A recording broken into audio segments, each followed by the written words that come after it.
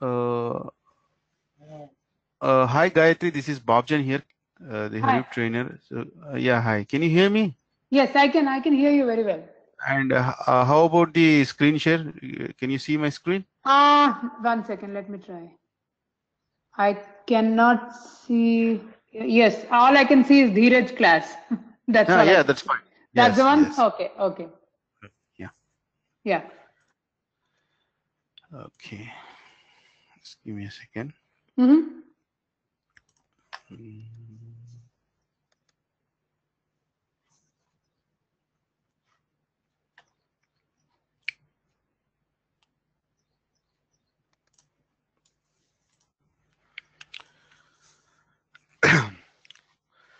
Okay, Gayatri, let's get started. So Okay.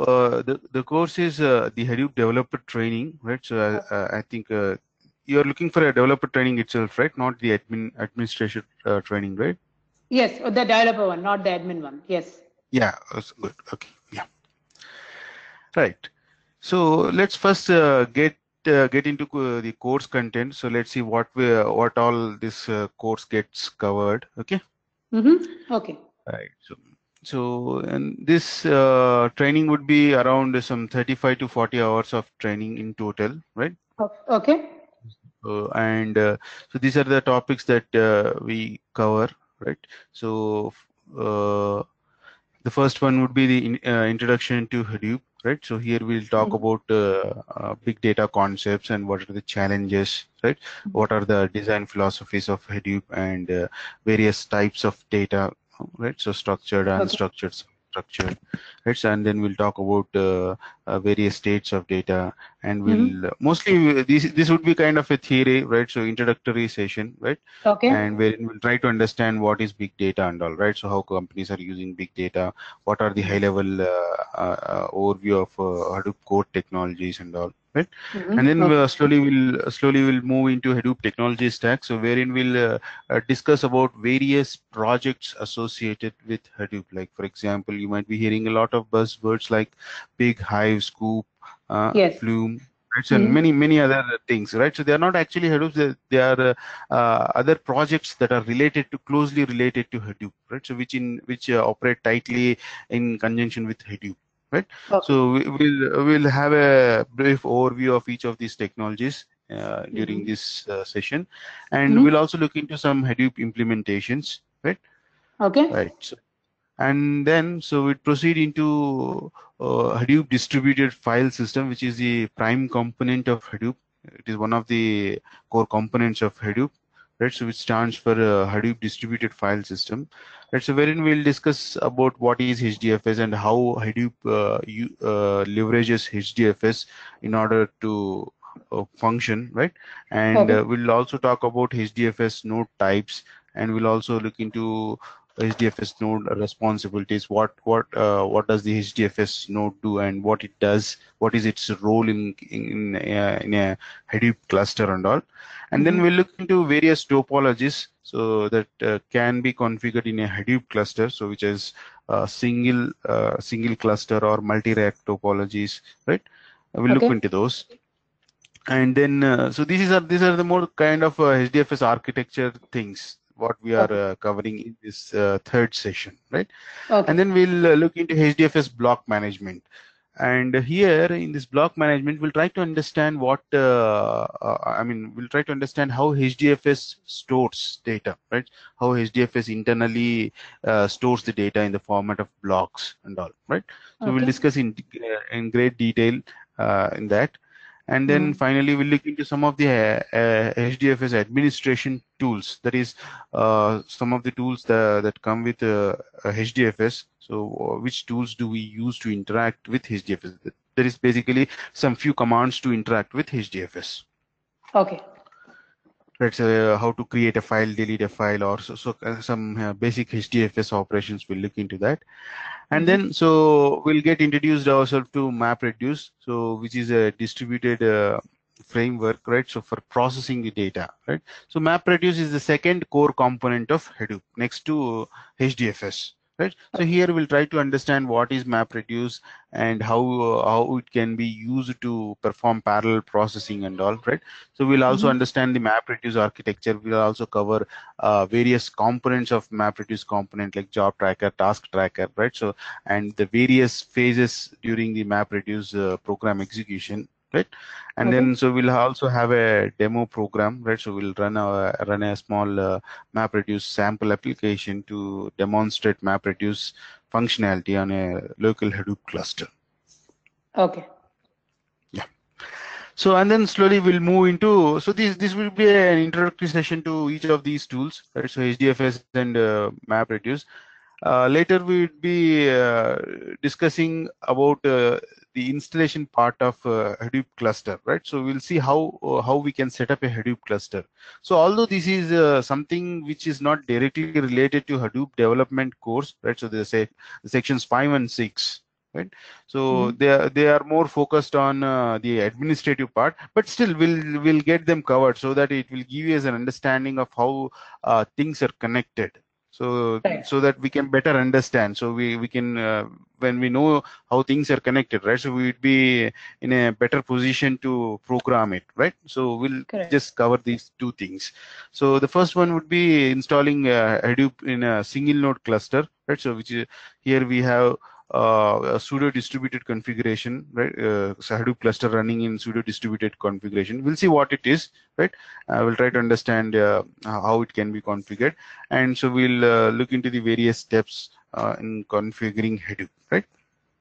And finally, once we set it up, so we'll start the Hadoop cluster. Right. So same is the case in case of multi-node cluster setup as well.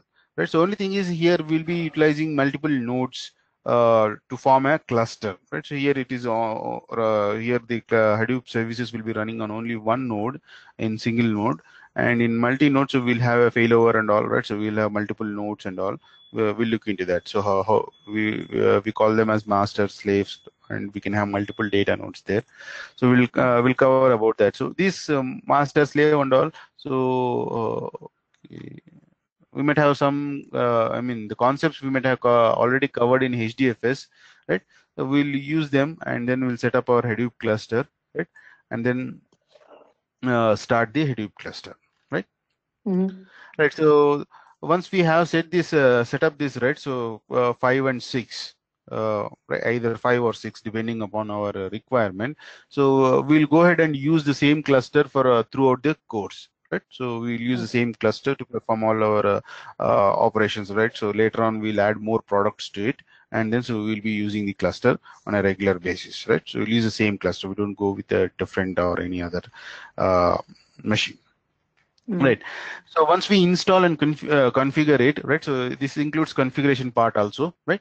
And once we do that, so we'll look into some few basic troubleshooting techniques, right? So this also gets covered some administrative aspects, right? So we'll also look into how to perform benchmark operations on a cluster, right? So how do you benchmark? How do you justify that your cluster is, I mean, performing optimally and all, right? So we'll look into some of the benchmarking tools like Terragen and Terrasort during this session, right?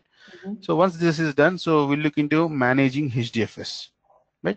So here in this session, managing HDFS, so we'll this is a kind of extension to session uh,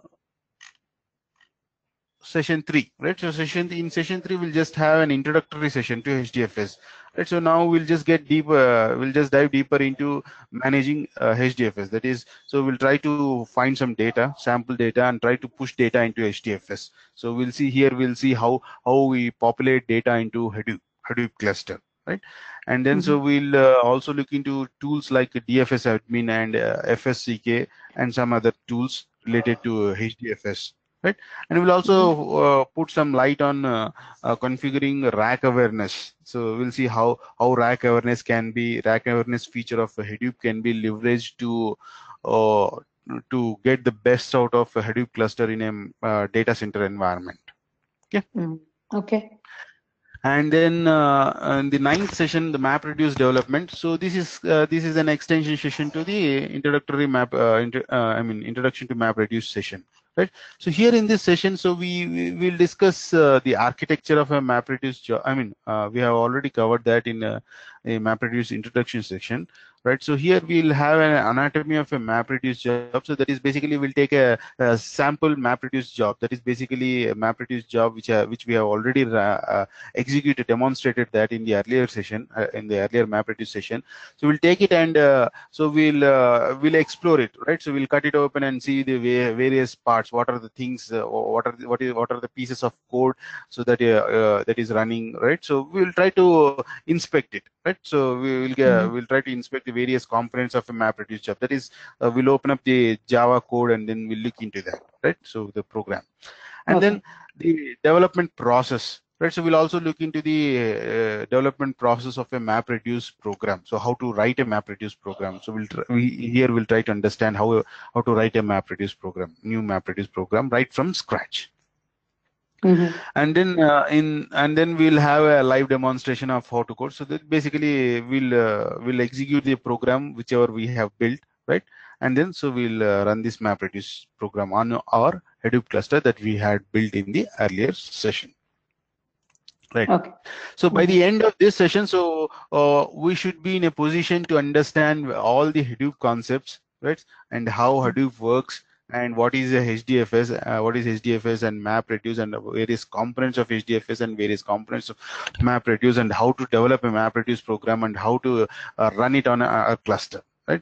So this will conclude Hadoop related stuff. So most probably we may look into some other examples as well based on our requirement, right? So let's see how it goes there, right? So after that, so we have various tools to cover, like Pig, Hive, Scoop, and all, right? So we'll get started with the tools, right? So the additional tools in the Hadoop ecosystem, right? So the first tool that we get started with is Pig, right? So we'll start with Pig, right? So we'll try to understand what is Pig, right? So how it is related to Hadoop, what it does, right? So what are the various components of Pig, right? And then so basically it is a scripting language for Hadoop, right? So we'll see how it simplifies our hassle of working with Hadoop, right? So how can we'll see how we can query data using Pig against some HDFS data, right? And we'll see various components, and we'll also look into the Pig Latin language, that is basically the scripting language of Pig, right? And then we'll also look into how to install and configure Pig. So now that we have our Hadoop cluster set up, right? So what we'll do is, so we'll just add the Pig component to it, right? So we'll introduce Pig, we'll install and configure Pig and connect it with the Hadoop cluster, right? Okay. Right. And then we'll see some demo programs on Pig Latin, how to use Pig Latin and all. Right. So next, the next session will be developing with Pig. So here in this session, so we'll see how we'll actually get deeper, right? So we'll dig deeper into the Pig programs. So we'll try to see what is a grunt shell, and we'll also look into various commands of Pig, like load, store, filter, group, or aggregate, and some other some other commands, right? So we'll discuss in detail these commands, so how to use them, and how we can use. This is just like more kind of a SQL query type kind of thing, right? So we'll see that, right? So we'll also look into the differences between SQL and Pig and all, right?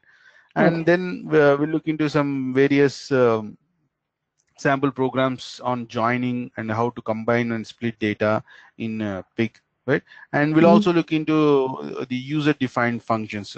Basically, we'll see how we can create a user-defined function of our own and use it in Pig.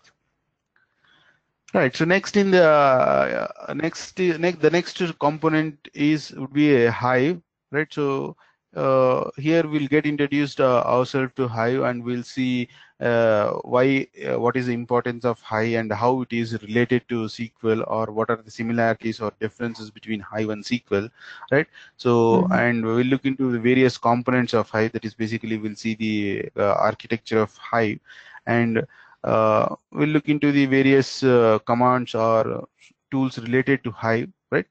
and then we'll install and configure Hive, and we'll run some few queries to demonstrate that Hive has been successfully installed and working. Right. So, Okay. and in the later session, so we'll dig deeper, and we'll explore Hive in great detail. Right. So basically, we'll see concepts like how to create partitions and how to create tables of two types, basically internal tables and external tables. Right. And we'll also look into how to populate data into Hive tables. Right. Right. So, or how to query data from HDFS using Hive and all. Right. And we'll also look into some dynamic partitioning techniques, right? And we'll also look into how to create and manage views and indexes, Okay. right? And then, so the next tool would be HBase, right? So we'll look into what is HBase and why HBase is used, what is the purpose of HBase, and how we can use a HBase to work with column-oriented data. Column-oriented data, right? So we'll also look into the differences between row-oriented data stores and column-oriented data stores, right? And then we'll look into the HBase architecture, right? So wherein we cover about what is a HBase master or a server, and what are HBase region servers, right? And then how they are connected and all. So we'll look into the architecture things of HBase, and followed by, so once yeah, so here we'll also set up, install and configure HBase. Maybe it is not listed here, right? So once we install and configure HBase, we can create, load and drop. We will see how to work with data in work with tables in case of HBase. That is, basically we'll create few tables and populate it with some data, and perform some operations on the data, right? Okay. And then the developing with HBase, so we'll dig more deeper right? So by working with HBase, right, so we will see what are the ways in which we can access the data in HBase, and how to configure a fully distributed HBase cluster, right? So basically just like Hadoop, right? So HBase can also be configured in various different modes, right? So we'll see both single standalone and distributed HBase cluster as well. And then, so we'll load some data into HBase table using pig, right? So we'll use the earlier tool that we had set up, that is pig, to populate some data into HBase tables. So, and we'll also look into querying data using Hive, right? So we'll also try to read some data using Hive in HBase, right? Okay. And then the next component would be a zookeeper, right? So we'll see it. We'll try to understand what is zookeeper and what is the role of zookeeper in a Hadoop cluster, right? So we'll look into Okay. zookeeper architecture. So we'll see what are the various components of zookeeper, right? So basically the Z nodes, right, and all, right? And so we'll also try to understand how data is internally stored in zookeeper, right? Right. And here we'll try to understand what is the role of zookeeper in a Hadoop cluster. Basically, it is used for metadata sharing and kind of things. So we'll get that covered. Right? Although Okay. it is not directly related to our Hadoop development, but some of the components of Hadoop internally make use of zookeeper. Right? So we'll Okay. try to understand how they do that. Right. Next is Scoop. Scoop is one more important tool in Hadoop ecosystem, so which wherein we'll be regularly interacting as a Hadoop developer, right? So we'd be regularly interacting with this tool also to load and populate data into a Hadoop cluster, into HDFS, right? Or into Hive or Pig, whatever it is. Right, so this is basically used to move data in and out of your Hadoop and RDBMS systems. So we'll try to install and configure Scoop, and we'll see how to populate data, how to import and export data into Hadoop clusters, right? So this is what this gets covered. Right. So as part of examples in this session, right? So we'll set up our own database server, like basically MySQL or anything, right? So even a SQL server will also do, right? So, and we'll try to export some data from there into Hadoop, right? And Okay. then vice versa, whatever it is. Okay. And finally, there is one session called Hadoop distribution. So wherein we'll talk about various Hadoop distributions. You might have already heard like Cloudera or Hortonworks, right? Yes. So we'll try to understand what these are, right? And how they are related to what we have learned and all, right? So we'll also look into how to set up the Cloudera or Hortonworks distributions on your machine, right? So basically, Okay. right. So as part of that, so we'll see how to download and set it up and run some few sample programs on those virtual machines. And Okay. here, additionally, I mean, if you want, so we can set this distributions up on a cloud environment as well, right? So I'm not going Okay. to cover that cloud as such, but because that doesn't make, I mean, there isn't any much difference. So Right. it is same as good as you set up a local virtual machine, right? So it Right. does do the same job, right? So we'll see that. Correct. So we'll see on Okay. possibilities on doing so, Okay. right? Mhm. So this is a entire course content, so that would be covering, right? So throughout the training, right? So as Okay. we discussed, right? As I told you, so it would be in total of 35 to 40 hours of training, right? So Okay. since we are taking this course on a weekend basis, right? Right. So Right. Saturday and Sunday. So Yes. we'll try to have some 2 to 3 hours of session a day. All right. Okay. So, right. So, Okay. so in total, for three hours a day means, so per week, so we'll be having 6 hours of session, right? So Okay. maybe in in Actually, five, can we? 4 to Right. Right. See, I can. Could we do 2 hours instead? 2 hours. I'm okay if it runs a week more. mm-hmm. Can we do 2 hours? Like Yeah, if not a the. problem. Yeah, Okay. not a Okay. problem. That shouldn't be a problem. So Okay. it might take some around 5 to 6 weeks or 7 weeks, accordingly, right? So Yes. this Yes. is it. That's all. So 1 week here or there, I'm okay. Yeah, We yeah, can. that's fine. No Okay. issues. Yeah. Okay. Okay, so now let's get started into our first session, right? So this basically today would be a demo session. That's what Okay. I was conveyed. So as Yes. part of the demo session, what I'm doing is I'm not having a separate session for it as such, right? So what Okay. I'll do is I'll take up the first session itself, right? So the first class of the training, which is Hadoop Introduction to Hadoop. So we'll just Okay. get this covered, right?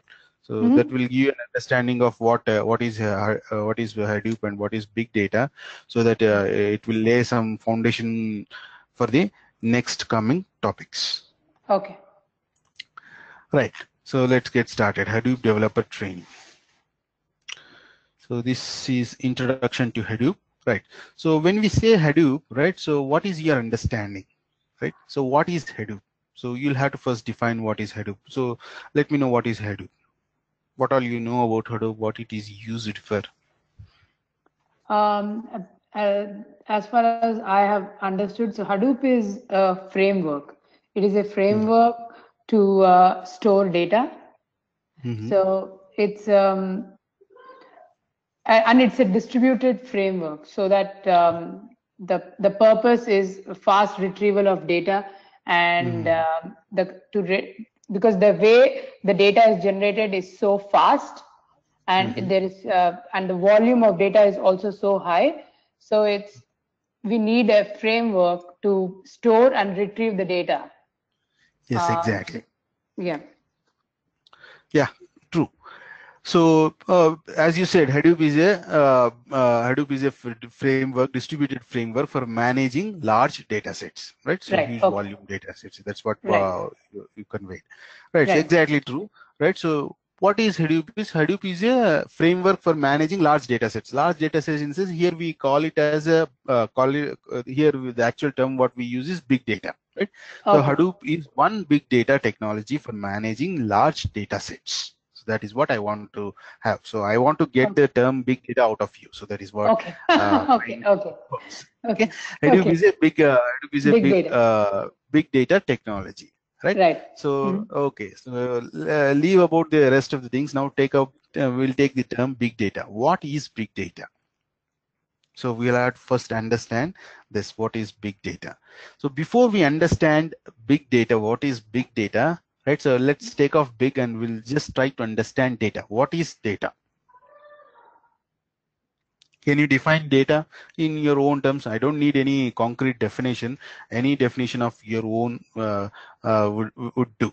Right? So as long as we are understanding things. Yeah. So data is it's a piece of information. It could be any kind. It could be a text data. It could be a picture. It's basically information.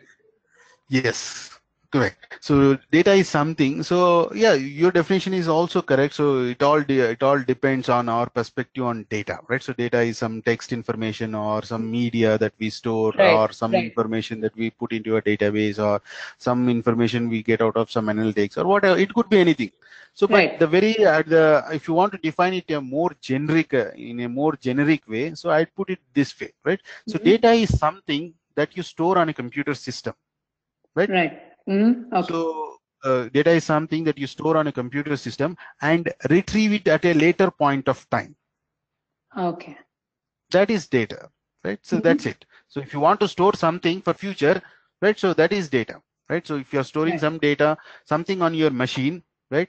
And you wish to access that in future, at a later point of time. It could be any later. It could be maybe after a few seconds, or it could be after a few days, months, years, or decades. It could be anything. The time doesn't matter. So if you want to access it at a later point of time, so that is all data. So you are persisting it, you are storing it to access it at a later point of time. That is what we do, right? So all the documents we store. So why? Because so we want to access it in future, the notes, the presentations, right? So the images, what we capture and all, right? So we store them and then we retrieve at a later point of time. So that is what data is. Right. So now that we understood data, so how do you measure data? The volume of data. So there should be some metric for every measurable component, right? So what are the units for measuring data? Yeah. We all know Bytes. that. Yeah. Bytes. Yeah, Yeah. byte, Bytes. byte. Terabytes. Gigabytes. Yeah. Yes, exactly. So data is measured in the form of bytes, right? So bytes, kilobytes, megabytes, gigabytes, right? So likewise, Right. so we might all be having some data, gigabytes worth of data that we store. Not even gigabytes, we have reached terabytes, right? Terabytes. Right. Right. Yeah, right. So let's see how the volume I mean how it is measured, right? So let's see, look into the units of measuring data, right? So first is you have a byte, right? At the very basic level, you have a bit, right? So a bit is either a representational state of either 0 or 1, right? And then Right. 8 such bits form a byte, right? So we all know that, so we have studied, right? And then so 1024 such bytes form 1 kilobyte. So here I am starting with kilobyte, right? So 1 kilobyte is nothing but uh, so 2 power 10 bits. So that's what. And then so you have a megabyte, so which is equivalent to 1024 kilobytes, right? And then so you have a gigabyte, which is equivalent to 1024 megabytes. And then after gigabyte, so you have a terabyte, so which is equivalent to 1024 gigabytes.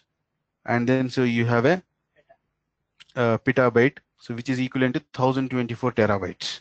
And then you might all be knowing the units for measurement, maybe till tera or peta, right?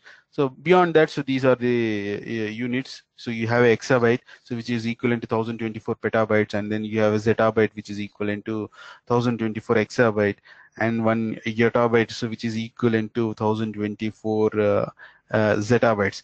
So recently, few more units have come up. So I have not updated this document, right? So the presentation, right? So these are the metrics. So don't worry. So we are not worried about exadata, zettadata, and all, right? So the petadata. So we'll operate in this range, terabyte and petabyte range, right? So this is what Okay. our focus is, right? So now that we understood the units of measuring the data, right? So now let's try to understand the states of data, right? Right. So the when you said big data, right? So we said we now understood what is data, right? And what are the metrics for measuring data, right? So when you say big data, what does that mean? What is big data? Big data is big data is anything that any technology that manages huge data sets, large volumes of data, right? So Mm-hmm. how large is the question? So how large is the question, right? So the how large in the sense here we are talking about the volume, right? So how large volumes? Let's say I forgot to ask you, Gayatri. So I Uh-huh. mean, are you comfortable with the technologies like SQL? I mean, so Yes. how comfortable are you with other technologies, related Yeah. technologies with Hadoop? So right now, like, I'm a data warehouse developer. So I work in like ETL, Uh-huh. Informatica, and Okay. Teradata, Oracle, Mm-hmm. Okay and then. Unix scripting. Okay. Yeah. Okay, good. So that's a good skill set to have to get started with Hadoop, right? So Oh, that's a okay. very good thing, right? Mm. So when you talk about volume, right? So what is the volume of data that is managed with your tools? Let's say, let me ask you this way. So now you have worked with various types of databases. So what were the Mhm. volumes of data that you were dealing with in your tools in your database? So was it gigabytes? Was it Uh, terabytes worth of data? right now we are dealing with terabytes. Actually, it's about two Right. terabytes now. Yeah. Yes, it is terabytes in the Yeah. terabytes range. So Yes. gigabyte or terabyte, so whatever Right. they might fall somewhere in this category. But I Yes. believe you might never have exceeded the terabyte range and penetrated into petabyte range, right? Yeah. No. Yeah. Right. We haven't. Yeah. Yes. Yes. So what I was trying is traditional databases, right? So they have the capacity, they have the ability to manage gigabytes and terabytes volumes of data, right? So they do Mm-hmm. not have the ability, or I don't mean to say they do not have the ability. They are poor at managing very large volumes of data. You can Mm-hmm. manage petabytes of data also with traditional database, that is manageable, right? So Right. provided you have a good configuration and a good setup and good what do you say, focus towards that, right? Mm-hmm. So but it would be difficult, it would be more difficult, more complex, it would be complex and it will be difficult, challenging, and we'll be running into some performance issues when Right. Right. we handle large volumes of data, right? Mm-hmm. So that is what Hadoop is designed to handle very large volumes of data. So the typically the data that we handle with Hadoop, right? So will be in this range, terabyte and petabyte range, right? So Okay. databases they max out in few gigabytes itself, right? So most of the database, right? So relational databases, right? So I'm Mm-hmm. not talking about data warehouses, right? So Right. warehouses would be still very large. I'm talking about the real-time processing of data, right? So which Right. max out in few gigabytes itself. Right? So in data warehouse, Yes. we just store some data, right? Right. So we are Right. not really processing anything there, right? Right. Right. Right. Right. So now, if you look at the volume of data. Now that we have mentioned about volume, right? So volume is just one factor in Hadoop in big data. Right? So when you are dealing with when you say you're dealing with big data, right? So it implies that you're dealing with large volumes of data, but not restricted to that. So there are other factors also which we have to take into consideration. So which is velocity and variety. Right. So volume talks about the large volumes, right? So how Right. big your data volumes are, right? So see Mm-hmm. here. So if you look at the graph here on the left hand side, so this is showing the data volumes. Of course, we don't have any units listed here, but just a rough figure, right? So in 2011, if you see, look at the data volumes, right? So that Mm-hmm. that we used to handle, it is very low. So year by year, it is increasing, right? So Mm-hmm. 2013, 14, right? So if you look at the trend, right? So see, it is growing at a very faster rate, right?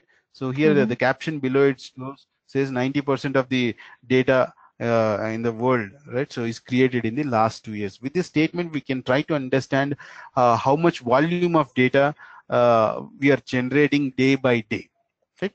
Right. So the data volume generation is very high. So we are Mm-hmm. generating a lot of data when compared to the past, right? Right. Next, so there is one more graph on the right hand side, right? So if you look at this graph, right? So this graph is plotted uh, for every decade starting from 1970 to 2010. Sorry, 2010. So Mm-hmm. it is showing you a trend of the data volumes, how they are rising, right? So in somewhere in 1990, mid 1990, it started. Sorry, initially it started booming somewhere in mid 1980s, and then so it grew till mid 1990. So and then it started. So the curve will get split into two parts. So the bottom curve and then the top curve. So which started growing very exponentially. Right. So what is the split here is? So here the split is here the type of data. Right. So earlier, so we used to have only one type of data. So which is all structured data. So everything when you in the past when you say data, it was all structured, right? So it's implied that it is a table, right? So wherein you have multiple fields or multiple columns, right? And then so you insert data in the format of rows. That is what data was in the past, right? Mm-hmm. Mm-hmm. But now this is not the case. So now we have various types of data. So we have images, text documents, right? So and some videos, all multimedia contents that needs to be processed. That is all the data, right? So that is Mm-hmm. all the data, right? So here we are not restricted to one type of data which is structured. So here we have unstructured data as well, right? So that is Right. what we have to do. Right. So now that we have mentioned about unstructured data, so there are three types of data that is available to us. So one is structured data, right? So the other one is unstructured, and one is semi-structured data. Structured data, we all know about structured data. So what is structured data? So yes, structured data is something so which has got which has a common structure associated with that. So basically, if you want to say in layman terms, any data that can be put in a relational database management system is structured data. So wherein you have a table, right? So which comprises of rows and columns, right? So all the data that you can store into a structured data set is all like data, right? So every row in that in a table of RDBMS system is similar to that of every other row, right? Got the point, right? So Yeah. what means a structured data? Right? So we have Mm-hmm. we all have been working with the structured data. So the relational sorry, excuse me. The relational database management good at handling structured data. So that is what we have been using, right? So they are very good at handling structured data. And what about the unstructured data? Right? So it's quite the opposite of structured data. So in case of unstructured data, so the data elements that we store, right? So they do not have any common structure, right? So let's say I have a folder on my machine, right? So which comprises of some data. It has got it has got some few documents, few images, right? So and few charts, right? So few presentations, few spreadsheets, right? Few music files and all. Now this all data, if you can you put it into a common structure in a database? No, we No. cannot, right? Mm. So these are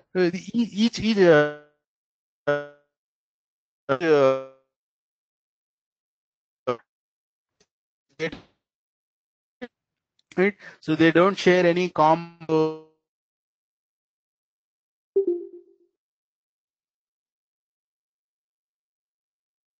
Hello. No. Hello. Hello. Yeah, I just lost your voice. Can you hear me? Yeah, later I can hear you. Okay. Yeah. Yeah. Your Yeah, voice got that's cut. fine. Okay. Okay. Right. Right. So I was talking about unstructured data, right? So unstructured data cannot be easily stored. It is difficult to store and manage and process as well, right? So Mm. storing unstructured data in a relational database management, it can be stored, right? In the format of binary objects, right? So blob and all, right? It can be stored, but we rarely do that, right? So we never Right. store huge volume of data because database management systems are not good at handling unstructured data, right? That's what the problem with RDBMS system. This is not a fault. They are not designed for that, right? So when you say that Hadoop, when you say Hadoop, right? So Hadoop and big data is not a replacement for traditional database. We'll cover that, right? It's not a Right. replacement for that. So this is a different technology designed to Hadoop is a different technology designed to address different set of problems, not that of RDBMS systems, right? Right. And then next is semi-structured data. Semi-structured data is something so which is a combination of both structured and unstructured, right? So wherein the best example for such type of data is XML or JSON content, right? So wherein the schema is optional, right? So Mhm. if you want, you can associate a schema with that and try to interpret it. So if not, you need not have it, right? So that is unstructured data. Sorry, that was Semi. semi-structured Mm. data. So this Mhm. talks about the variety of data, right? So now that we have mentioned volume, variety, and volume and variety, right? So now let's look into velocity as well, right? So what is velocity? So velocity defines the rate at which the data is increasing, right? So what this has to do with database management is, so this is also a key factor, right? So why? Because so this comes into play in managing your infrastructure, right? So the way in which you deal, the way how you deal the data.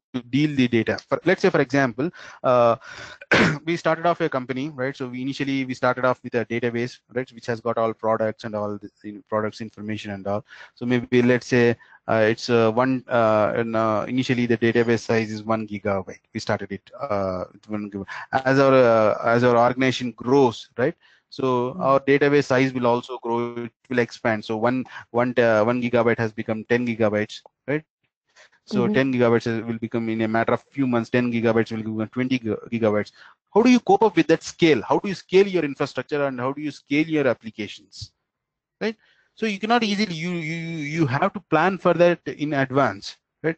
So Right. you should have a vision for that. Right? So when you are setting up a system or designing a system, you cannot just simply design, right? So for handling let us say 1 GB of data, right? So 1 or maybe 4 5 GB of data, you cannot just set up a system with some 10 10 15 gigs of memory and 2 core CPUs and some resources, some disks, right? So let's say 1 TB disk. So what happens when your database exceeds that range, right? So you'll have to scale your infrastructure as well, right? So you'll have to raise your infrastructure and you'll have to scale your applications as well, right? So to how much you can scale, to what extent can you scale is the question. You cannot indefinitely scale, right? Let's say your database is growing every day, right? So you cannot indefinitely scale, right? So there will be a limit at which you cannot scale beyond that point, right? So how do you Right. plan for this such kind of things? So velocity. So velocity talks about that factor. So the rate at which data is growing, right? Mhm. So these are called three V's of big data: volume, velocity, and variety, right? So any big data technology, right, so should be capable of addressing all these three factors very efficiently, in an efficient fashion, right? Mhm. And Hadoop is one such technology. Hadoop is the technology so that addresses all these three problems in an effective manner, right? So that is what Mhm. it is. Is it clear, Gayatri? So, Yes. Yes. what is so basically what my intention is when you understand the problem statement very clearly, right? Mhm. So it would be evident. It would be easy for you to understand the solution as well, right? So once the Right. problem is clear, right? So the solution is easy to implement. Right. Yes. Right. So now let's look into some of the facts, right? So see Mhm. how what are the volumes of data, right? So if you look at Facebook, right? So Facebook produces about 10 terabytes of data every day. This was Mhm. some 2 years back, right? So this figure might have gone up, right? So we Right. are Right. looking at the old statistics, right? And also the New York Stock Exchange generates about 1 terabyte of new trade data per day. So the trade transactions, whatever are happening right out there, stocks selling and buying and stock exchange, so all the data is amounts to 1 terabyte of new trade data per day. Mm. Right. So, excuse me.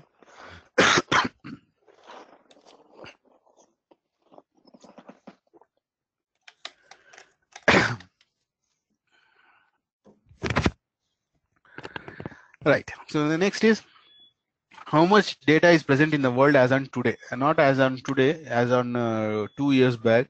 Some guy estimated it to be around 2 zettabytes of data is present in the entire world. So this is just an approximation. Nobody can really accurately calculate the entire volume of data present in the entire world, right? So which is Right. virtually impossible, right? So now that these three statements, first you might have understood how large the volumes of data is, at what rate the data volumes are growing, right? So now, Mm-hmm. so how do you manage all this data? That is the first question, right? So forget about processing. So in order to process something, you need to first store it something, right? So storage is the first piece, right? So how do Right. you store? So I'm giving, when Facebook is receiving 10 terabytes of data, new data every day, right? So how does Facebook store that? How does any organization store such huge volumes of data?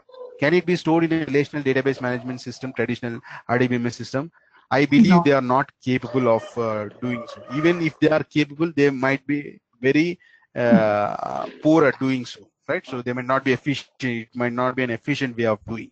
So let's see why it is the case. So if you look at the disk transfer rate, right? So if you take about any average disk, right, average consumer disk, or maybe some enterprise disk or whatever it is, right? The average data transfer rate of a disk would be around 100 megabytes per second. So that is what the speed of disks is, right?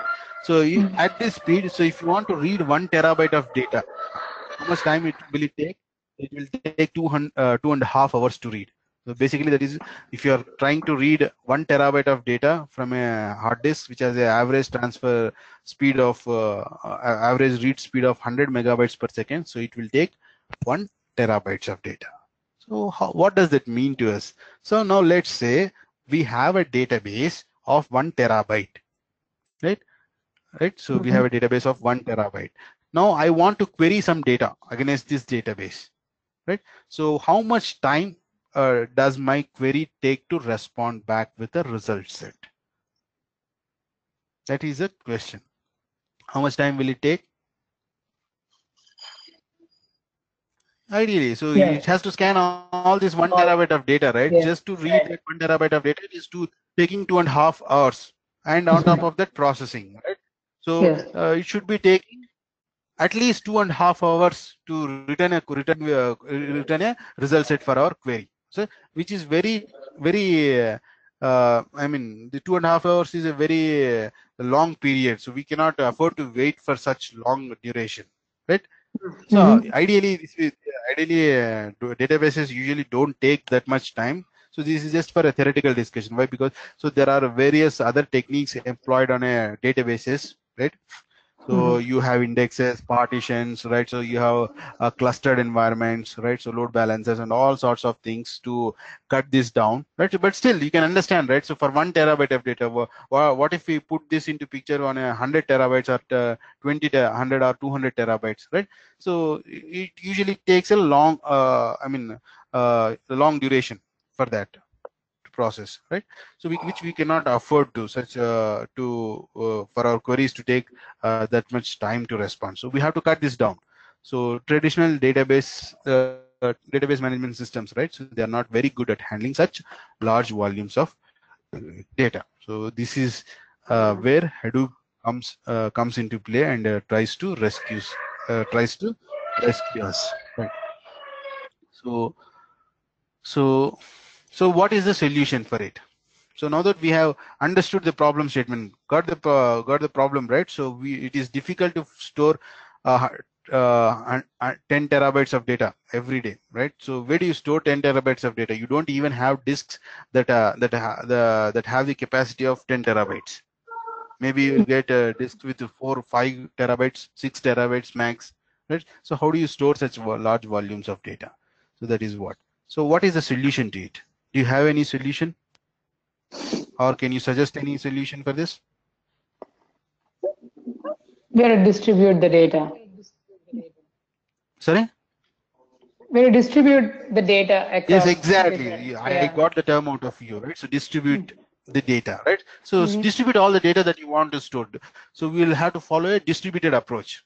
So when one system is not capable of handling it, so divide it and distribute it to several systems. So follow a distributed approach. So that is what exactly is. So I'll show you the statement, right? So this is a statement given by a lady called Grasshopper. So she's a programmer, right? So she says that in pioneer days they used oxen for heavy pulling, right? And when one ox couldn't budge a log, so they didn't try to grow larger ox, right? So they added more oxen to the cart, right? So rather than growing the ox bigger, right? So similar way, so we shouldn't be trying for bigger computers, right? So uh, we should try definitely, but we cannot indefinitely do that, as I said in my earlier talk, right? So we cannot scale our infrastructure indefinitely, right? So let's say, what do you mean by scaling is, let's say I have a machine now with 10 gigs of memory, right? So tomorrow I can scale, I can add few more memory, right? So from 8 to 16 gigabytes, and from 16 to 32 gigabytes, 32 to 100, right? So I'm growing that, but there will be a limit, right? So beyond which I cannot put more memory into a system, right? So there is a limit to that. So that is what is. So we'll max out at some stage. So yeah, what would we do in that case? In that case is, so we add one more system. So we have a new computer, right? So we will have one more computer, and put some memory and disks and IO CPU into that, and then so we'll form a cluster. So that both are working closely together. That is what it is, right? So we should be achieving that in a similar fashion. Right. So now the solution is distributed approach. That is what we have come up with, right? So let's see Mm-hmm. what is Hadoop. So Hadoop is a open source distributed framework, right?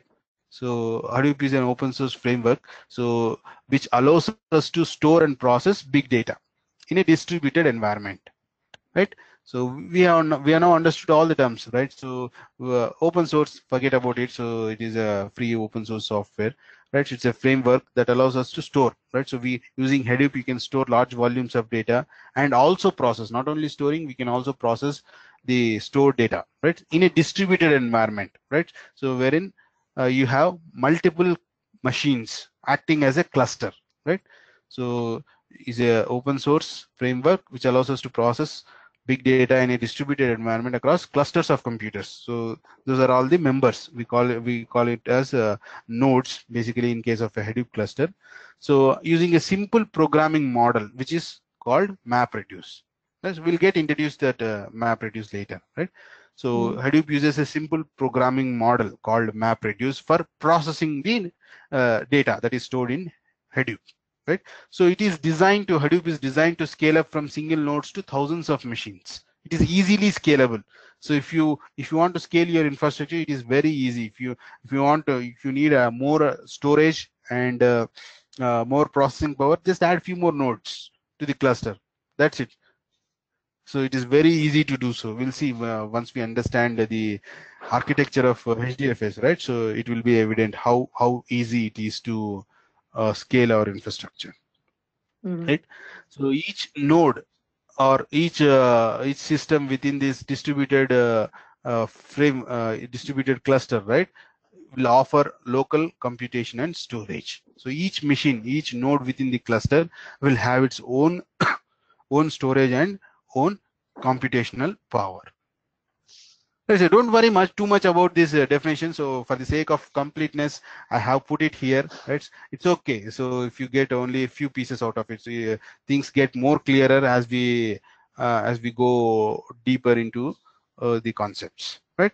So Okay. if you look at the history of Hadoop, so Hadoop started off as a project by a guy named Duff Cutting, right? So in the year 2005, right? So during that time, so Duff Cutting was working with Yahoo. So yeah, so Yahoo became a primary contributor for this project in the year 2006.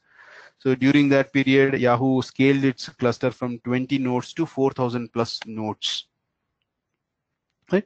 And coming to the features, Hadoop is very portable since it is written in Java. Hadoop is developed in Java, right? So it acquires all the features of Java, so which is portable, wherein portability is one of them, right? So it can run on a commodity hardware. It does not need any enterprise grade hardware, specialized hardware to run Hadoop. That doesn't mean that so you cannot run Hadoop on enterprise grade hardware. You can definitely run, but it does not need, it doesn't need that, right? So you can run this on a commodity hardware, just like your traditional database management system, right? So you need to have a specialized hardware for that to run. If you are working with any database like Oracle or some other databases, right? So you don't have enough capacity, storage capacity to support that particular system, right? So you'd be using network storage devices or storage networks, SANs, right? So to do that, so these are all the specialized infrastructure, specialized hardware required for that. So in case of Hadoop, we don't need that, right? So even if we have, we can run it, right? So it doesn't stop you from running, right? So but ideally not required. And also the platforms on which Hadoop can run is virtually on it runs on any platform, any operating system wherein you have support for Java. So if you can run Java on any given operating system, so you can definitely run Hadoop over there, right? So people are running Hadoop clusters even on micro devices, right? So like things like a Raspberry Pi or some other small factor devices as well, right? And largest Hadoop cluster, the largest publicly known Hadoop clusters are at Yahoo's 4,000 node cluster, followed by Facebook's 2,300 node cluster, right? So these are some facts. I mean, they might no longer be true now, right? So Mhm. anyways, I'm not concerned about that. Right. So now let's look into Hadoop history, right? So the milestones in Hadoop's journey, right? So in December 2004, so Google published a paper called GFS, right? So it all started with this paper. So what is GFS is? GFS stands for Google File System, right? So now that now that we are all using Google Drive, right? Mhm. So back in 2004, right? So Google Drive was not there. So if you remember, right? So Mhm. Google Drive was introduced after this, after 2004, somewhere in 2005 or 2006, as 2006, I guess. I don't know exactly. So what Google wanted to do was it wanted to offer this Google Drive as a service, right? So basically, it wanted to give some storage space to all each of its users. So, but now every user who signs up for Gmail gets 15 GB of storage, right? So imagine 15 GB per user. How many Gmail users are there? So where is Google storing all this data? It has to store in somewhere, right? So it has to store efficiently. So let's say I have an account on Google Drive, right? So I store all my contents. It should not be visible to some other user, right? So they should be separated, right? So I can share the things, only things that are shared needs to be shared, not all the things, right? So there should be privacy, there should be partitions, right? So the kind of thing. So all this infrastructure, how Google has made it. So for this purpose, right? So Google wanted to design a file system of its own, so to support all this infrastructure, right? So for this, it has published a paper called GFS, which talks about the distributed storage, wherein HDFS is based on, right? So it talks about distributed storage and distributed processing and all, right? And then so in the year 2005, so there was a project called Nudge, which uses the MapReduce technique. So by the way, Nudge is a project. It is a project, open source project, which is built for text indexing and searching. Right? So it's kind of a open source search engine project. right? For example, if you take Google, right? So google.com, right? So the search engine Google is a proprietary one, right? So you do not, you can use Google services for free, but not the source and all, right? So Nudge was a project to create an open source project of it, right? So in the year 2006, this one Hadoop becomes Lucine's sub project. So Lucene is also another project, open source project, so which is used for information retrieval system, right? So when you have a large textual content, right? So if you want to process all these data, right? All the textual content, so it was difficult to do that. So Lucene addresses that effectively, right? And in the year 2007, so Yahoo set up its 1000 node cluster, and uh, uh, followed by Facebook's 4000 node test cluster in 2008 of July, right? And in 2000, in the year 2008, Hadoop became Apache's top level project. So by the way, Apache is a software foundation. It's a community-driven organization wherein they maintain and manage open source projects. Like you might have heard various projects, is Apache Web Server, Apache Tomcat, right? So Apache ActiveMQ, right? So all the it maintains all the free and open source projects, right? So Hadoop became a top level project in Apache, right?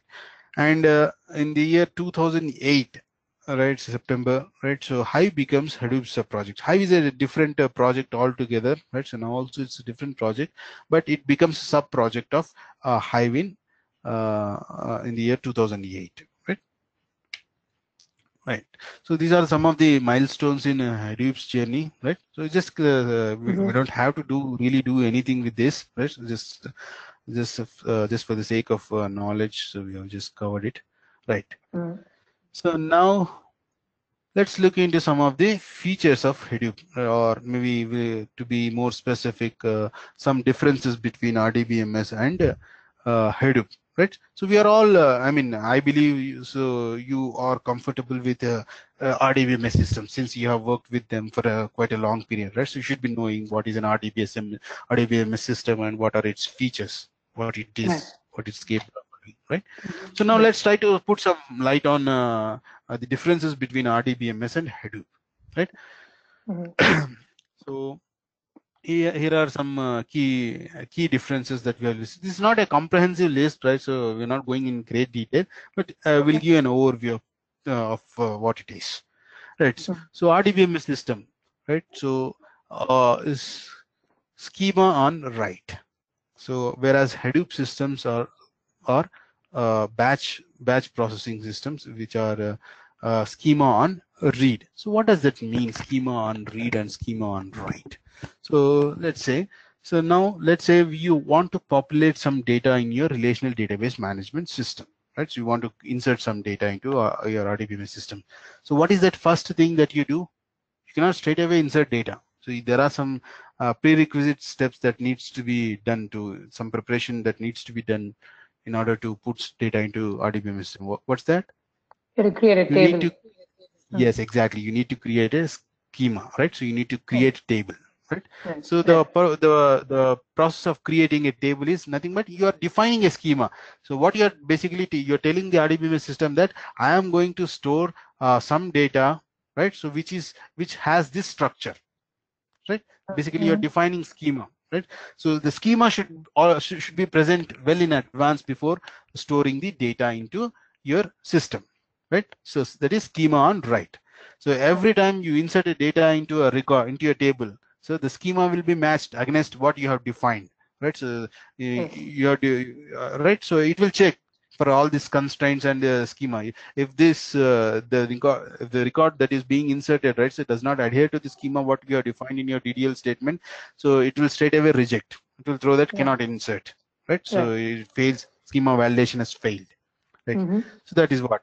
So whereas in case of Hadoop, so it is not like that. So it is quite a different way. So you don't have any schema. Of course, you can have it, right? Which is totally an optional, right? So schema you don't need when you are inserting data. If when you are inserting, you can put anything, whatever you want, right? Okay. So only schema is applied or interpreted. So when you read the data, this Okay. might be this might sound some confusing. How can you insert some data when you have no schema associated with that? So, right? So if you are coming from a RDBMS background, so it would be difficult to think, right? So Right. don't worry. So we have to change our perspective when we are when you are working with Hadoop, right? So Hadoop is not just like is not a replacement for RDBMS system. Let's say its behavior is also different, the way in which it works is also different, right? So Mm-hmm. you might have to change your perspective on Hadoop, right? So with respect to Hadoop, so don't worry, this will take some time. So once you are comfortable with this, right, so you'll get Mm-hmm. used to. Initially it might be confusing or it might look weird. So now let's Mm-hmm. say let me try to complete this. I have just typed out one statement. What is that? Can you read it for me? What is that? There's just number one. I never said you that it was number one. It was a number, right? Right. Right. So that is what, right? So database management systems, right? So we define. So it is an integer, right? So when you are storing, when you are defining a column, right? So you define the type and then the precision also, Right. right? So what Right. range does this fall under? Whereas in case of Hadoop, so we don't do that. So we just store it. It is just a plain text, not even text. It is a binary content. If to be more Right. specific, it's a binary content. I have never said it is a whether it is a what I have written is a number or a digit or a symbol or a character or a string or a piece of text or whatever it is. I have not defined the schema. Right? As long as I don't define a schema, so you cannot interpret it. I just store it there. It is up to Right. you how you interpret it. If you are reading it as a number, so you are interpreting it as a number. I am interpreting it as a character, right? Right. Somebody else is Right. interpreting as a digit, right? It is all Right. about how you perceive things. So that is what the schema is applied when you are reading data out of it, Right. right? Okay. So the Okay. application assumes the schema. That is what. Right. So next is interactive and batch processing, right? So RDBMS systems are designed for interactive processing, whereas Hadoop is a batch processing system. So you might be knowing what is an interactive processing and batch processing system. So, but again, let me make clear. Right. Mm-hmm. So interactive processing systems are one, so which are designed to handle real-time interactive transactions. That is basically, for example, if you have a business applications wherein to perform transactions, right? So the individual transactions, the regular business transactions. So let's say, for example, a banking application, right? Mm-hmm. Let's say in a banking application, users are performing various transactions, transferring money, withdrawing money, depositing. Right, so those are individual transactions that are happening, multiple transactions. So let's say when I transact with a system, banking system, what I'm doing, so I'm inserting my card and punching in some number, account number, or whatever it is, and withdrawing some money. So how behind the scenes, right? So the amount has to be deducted my bank account. So that is what basically updating a row in a database. So how many records do you think get affected there? Only a few, right? Only a bunch of Mm-hmm. them. Only one or two records which are related to me get affected. So that is what interactive processing is, right?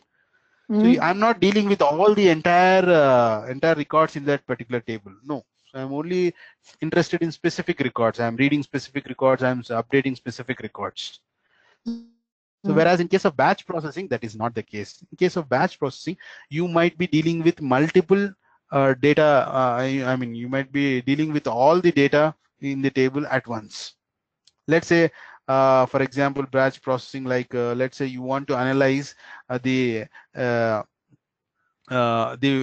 profit of the profits earned, or you want to have you want to analyze the total sales for a particular product in the entire region, or maybe throughout your organization. Let's say you want to perform the you want to know the sales of a particular product, or maybe all products together. You want to know the entire sales of your organization, right? What do you do? So in this case, you're not dealing with one individual record. So you have to access all the records and sum it up, right? So it's a batch processing. You're processing all the records, Mm-hmm. not if not all, most of the records, based on the your criteria what you're doing, right? So that is what batch processing is. So Hadoop system is designed for batch processing, whereas RDBMS systems are not designed for batch processing. That doesn't mean that so they are batch processing is not possible in case of RDBMS system. Yeah, no, right? So you can still perform batch operations on RDBMS. We have done that, right? So we are doing some of select some of salary from our employees. It's a batch processing, right? So we are processing all Right. the records, Mm-hmm. right? So Right. you can still do that. You can do. It's not about whether it can be done or not. It's doable, but thing is, it is not designed for that. So it is not efficient to do that. Have you ever had a chance to run select star from a particular table on your table in your database? No, you'll never do No, that, right? no, No, no. so your RDBMS system will suffocate to death, right? If you do Yes, that. yes. It's not designed for that. It is still doable, right? So you'll encounter performance issues. You'll have some various other things that you should take into account. It's still doable, but it's not designed for that. So Mm-hmm. Hadoop is exclusively designed for batch processing, Okay. right? Mm-hmm. Right. Next thing is the type of data that we have already covered: structured and unstructured, semi-structured, right? So RDBMS systems are designed for processing structured content, right? So they are very good at handling structured data, but very poor at handling unstructured kind of. Literally, they cannot handle unstructured data. Apart from storing, you cannot really do any processing on that, right? So whereas Hadoop Right. system is designed for handling unstructured content as well, right? So you can handle unstructured content, semi-structured, even structured data as well, right? Mm-hmm. And RDBMS system is an OLTP based system, and whereas Hadoop system is an OLAP based system, right? Uh, so you might have already learned about OLTP and OLAP based Yes, systems, right? yes, Just to yes. put just to have some overview kind of thing. So I have put it put up some few points here. So let's see Okay. some differences between OLTP system and OLAP based systems, right? So the first factor is latency, right? So latency is something when you try to access a system. So what is the time taken for it to respond, right? So how much time does it take to respond back? That is what latency is. So in case of OLTP systems, the latency is very low, right? To the order of milliseconds, right? So in case of Mm-hmm. OLAP based systems, analytical processing, that is batch processing system, so you cannot expect to have very low latency. Here we are good with very high latency as well. So the latency will be usually in the order of minutes, and in some cases to the even in the order of hours and days as well, depending upon the data set, the volume of data set that you are handling, right? Right. Mm-hmm. So this is what, so latency is very less. And in case of concurrency, so let's see how concurrency is, right? So in case of OLTP systems, we need to have very high concurrency. The system should be capable of supporting very concurrent transactions, high concurrent transactions. For example, if you take a banking system, right? So all users are performing transactions. There are thousands, millions of users performing transactions at any given point of time.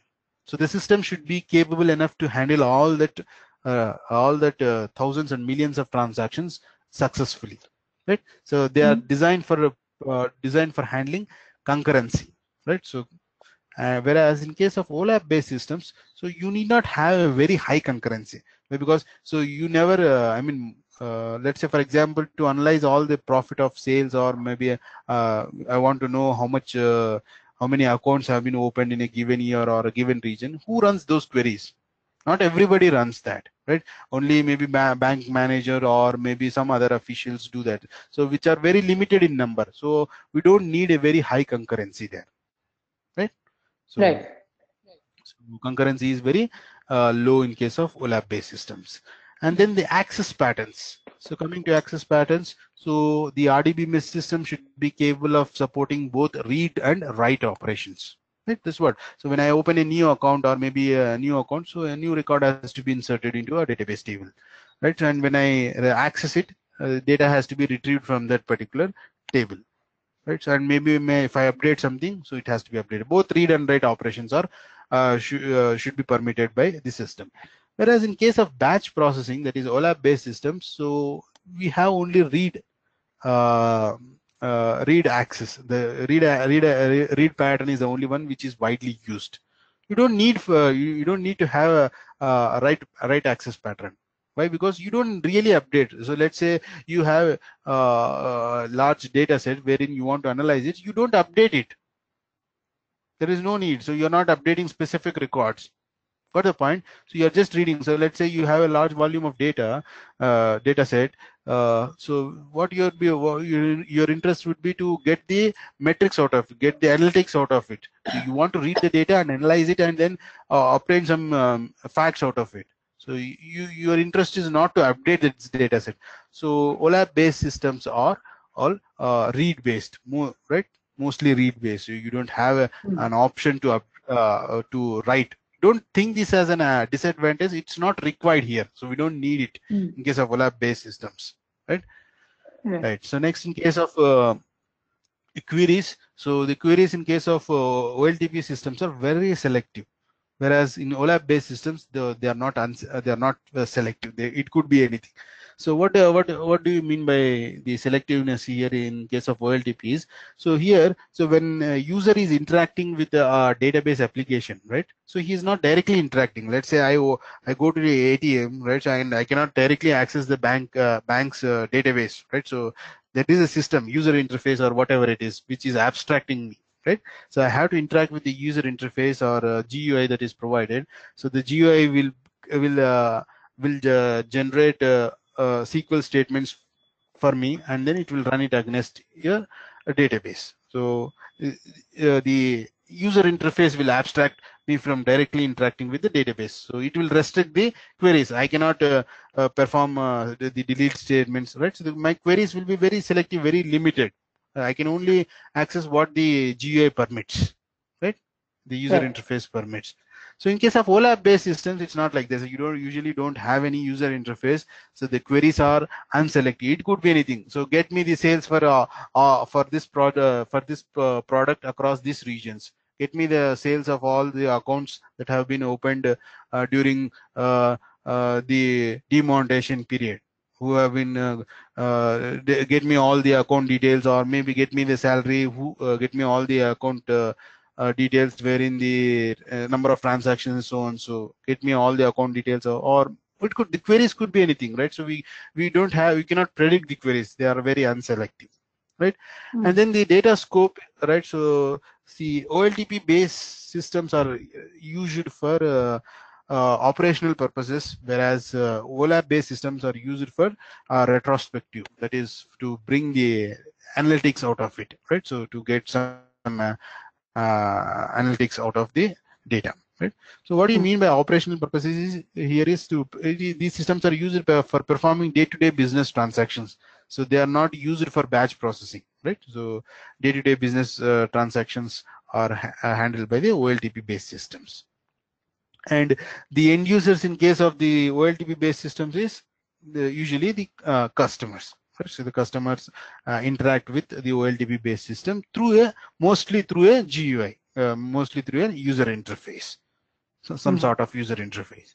So whereas in case of OLAP based systems, the end users are data scientists who directly work with the data and analyze the data sets and bring some useful metrics out of the data. And the technologies that are used in case of OLTP based systems are SQL and NoSQL, right? So, and in case of OLAP based systems, so we use technologies like MapReduce, so which we'll be covering here in Hadoop, and massive parallel processing, right? So you need to follow a different approach, approach altogether for processing that large data sets. So we'll see in detail when we get introduced to MapReduce. So what is the approach of MapReduce and all, right? Okay. Right. So here in the bottom, so we have a small Hadoop cluster being shown here. So it's all called a Hadoop cluster, and here you have various nodes all working together to form a Hadoop cluster. There are two components, HDFS and MapReduce. So we'll see about these components in the upcoming sessions. Right? And coming to the features of Hadoop, right? So here are some of them, right? So distributed storage. So you can distribute the data and store it in in a Hadoop cluster. So now let's say you want to store 10 gigabytes of data, 10 terabytes of data, maybe, let's say. So now what I do is I distribute the data. So each node within this cluster will store 1 terabyte of data. This will store 1 terabyte, 1 terabyte, 1 terabyte, 1 terabyte. Right? So together they are collectively storing 100 terabytes of data. Yeah, if it were to, if we were to store all the 100 terabytes of data on one system, we couldn't do that because of issues, hardware issues, or we don't have sufficient infrastructure to do that. So now what we do is we'll split that. So that is what distributed storage is. So we'll distribute the data. We'll divide the data that needs to be stored into chunks. How we divide and all we'll discuss in HDFS. Right? We divide it into parts and store each part or each piece onto one system. Okay, so that is what Mhm. distributed storage is. And again is distributed processing. So rather than processing all the data at once, right? So we'll tell each and individual system to process the data individually. So thereby, so achieving distributed processing. So thereby we can efficiently and process the data set at a faster rate, right? So Mhm. so and next is scalability. So Hadoop clusters are easily scalable. Now let's say you want to add few more you want to extend the capacity of the cluster, right? So add few more nodes to the cluster. That's it, done. So your infrastructure, your Hadoop cluster is can be easily scaled. It can easily be scaled. So nothing much effort is required in doing so, and it is flexible to work with your Hadoop clusters. And also Hadoop clusters are designed for high fault tolerance, right? So what if one node goes down? So when you are storing the data in a distributed fashion, so there is a possibility of losing one node, right? So if one node is dead, so you'd be at a risk of losing data that has been stored on that particular node. So how do you deal with that, right? So that is what fault tolerance addresses, right? So we'll look into that when we discuss about HDFS. And performance. So HDFS clusters yield a very high very good performance. Based again, it all depends on the topologies, or based on the topology, or based on the configuration what we have set up, right? And then, so Hadoop clusters are also capable of having a rack awareness functionality. So using which we can define, you can efficiently you design a Hadoop cluster in a multi-node environment in case of multiple data centers and all, right? So this is one good feature of Hadoop, right? So, and coming to the training layout, so I have already covered the course content, right? So walk you through the topics. So this would be our layout on a very high level overview. So we'll talk about the Hadoop technology stack. So we'll talk about all the various components within the Hadoop ecosystem, and then so we'll get started with HDFS, and we'll install and configure a Hadoop cluster of our own. And then so we'll look into MapReduce. We'll get introduce ourselves to MapReduce, and we'll write some MapReduce programs. And then we'll work with each of these tools listed here. So we'll start off with each tool. We'll start off with pig, and continue to cover each of these tools, right? And then we'll look into some troubleshooting techniques accordingly, right? So I just covered that in the course content and all. And Hadoop on the cloud. So this is the same as the last one, right? So we'll say, instead of running it on the cloud, so we'll set up a local virtual machine of any of the distribution, whatever it is, and I'll try to walk you through that. So this is a training layout at a very high level overview, and this would be our environment setup most probably, right? So we can tweak it, right? So based on resources available to us, right? So we'll have a 4 node cluster, so wherein you have 3 data nodes, right? So data node 1, data node 2, data node 3, and one master node called name node, right? So this would be our ideal setup. We'll try to have this setup, but we'll see how it goes based on our resources available to us, right? And and then and then this would be running on Ubuntu, right? So you can choose any operating system. We are not restricted to Ubuntu, right? So I've chosen it because of its ease, right? So easy to set up and all. So we'll install VirtualBox or any hypervisor on our system. You could use any hypervisor, VirtualBox, VMware, or Hyper-V, doesn't matter, right? And we'll install Linux in that, and then we'll set up our Hadoop clusters. By the way, we'd be using Hadoop versions 1.2.x, which would be running on Java 1.7. We'll also look into that, how to install Java and how to set it up. Don't worry. So we'll do it from scratch, right? So there's nothing pre-installed and all. So we'll do Okay. it from scratch on. So that would not be a problem to us. And finally, do you have any questions, Gayatri? Uh, so the more than questions, I just wanted to say I, my background is more of a like data person, so I'm not. Uh, I don't know Java, so I'm not sure if that is a problem. Mhm. So I know like I've done programming before, like when I started my career, but Java is not something which I do. Mhm.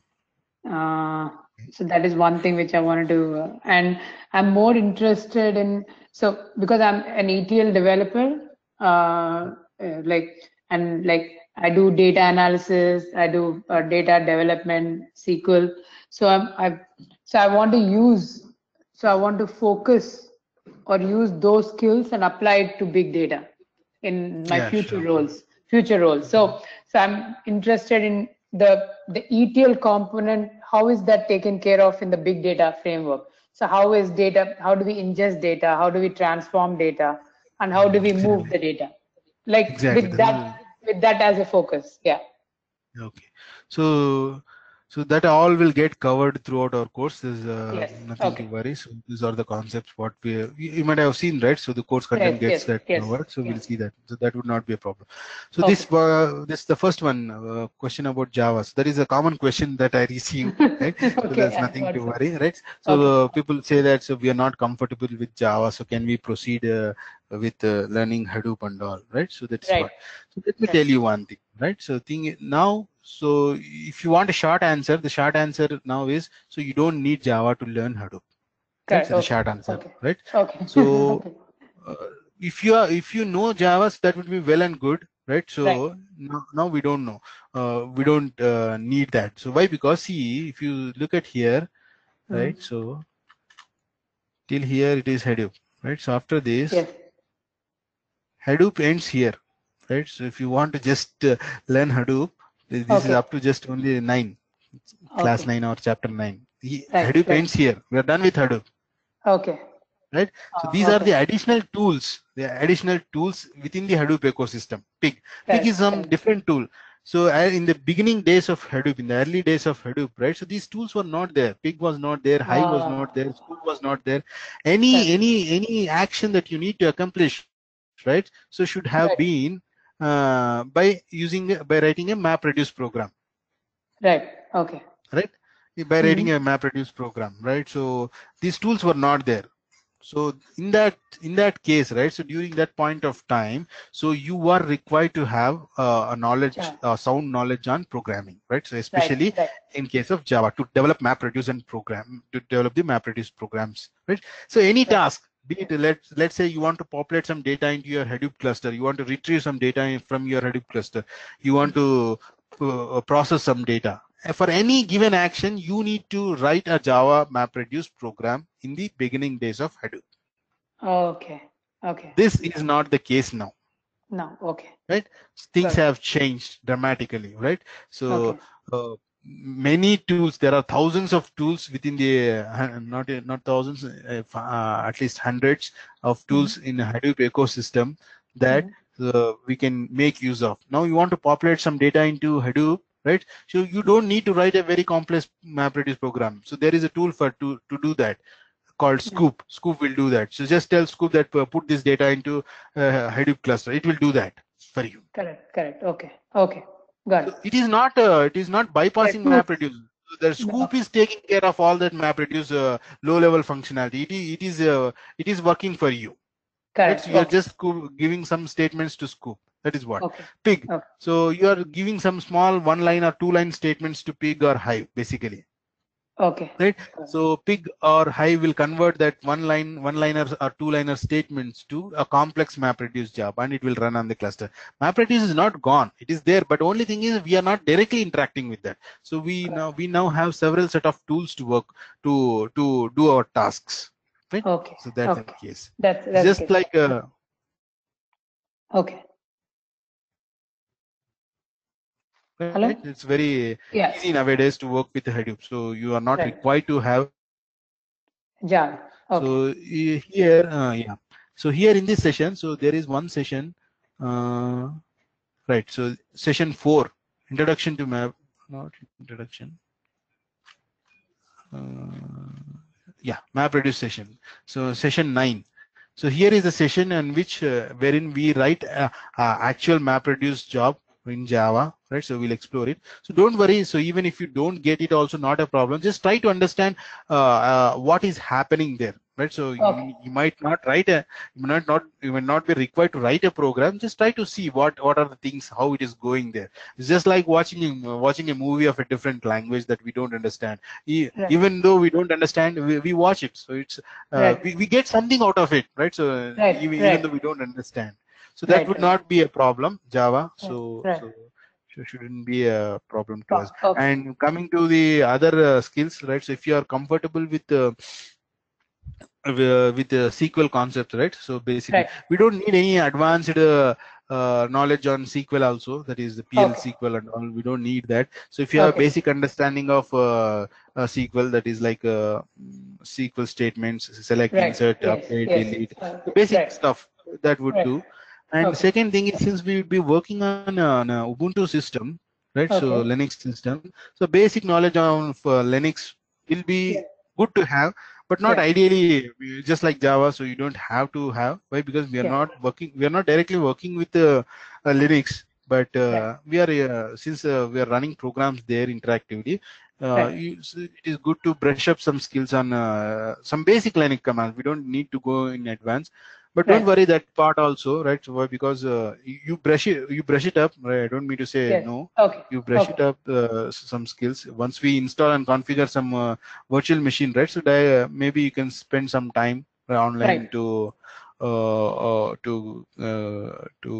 explore some commands and do so. Right. Okay. So don't worry. So if you have any Okay. questions with respect to those commands also, right? So I can help you on that, right? I can Okay. explain the commands then and there itself. We don't have a I don't need a separate session for that. So Correct. if you Okay. have any trouble in understanding any command, right, we'll pause there, stop me there, and we'll Okay. get the command covered and proceed. Right. So that is not a Okay. problem. Okay. Okay. So one very quick question. So what is so Hadoop is Apache's uh, product. So like you have the Apache has projects, like they have Mm, different projects that they release. But then mm, there is Cloudera, then there's mm, Hortonworks. So mm, what are those? Like there is Hortonworks has a certification, Cloudera mm. has a certification, but all are giving certification for Hadoop, is it? So what is that? To be very quick, right, to answer this very quickly, right? So Okay. Hadoop is one. Forget about Hortonworks or forget about Cloudera. They are not Okay. existent right now, right? So now Okay. only thing that is there is Hadoop, right? So for us, right? Okay. So Hadoop is a distribution, open source distribution. This is just like Linux. So if you heard about Linux, Linux is free and open source software, right? Open source. So Yes. then what is Red Hat? Red Hat Red Hat. Linux. Why do you Red pay Hat. for license? Why do you Yes. pay license fee for Red Hat? So it is for support that you are paying, right? So Okay. same is the Okay. case with Hadoop, right? So Hadoop is free and open source. Anybody can take and use it. But thing is Right. that so companies like Cloudera and Hortonworks, what they do Okay. is so they Uh-huh. take out this distribution of Hadoop and they Uh-huh. modify it accordingly. They add new more components. They change the user interface. So they add more user experience to it, right? And then Okay. they sell it Okay. as a product. right? So now see, if you look at the course distribution, we first install Hadoop, right? HDFS and Right. MapReduce, and then Right. we'll add pick to it. So what they do Right. is they add all these ingredients, and package it into a one single product. Oh, okay. Right? Okay. So they Got package it. it into one single product, and then they market it. They sell this product. Right? Got it. Okay. Right. So and they also offer support for this.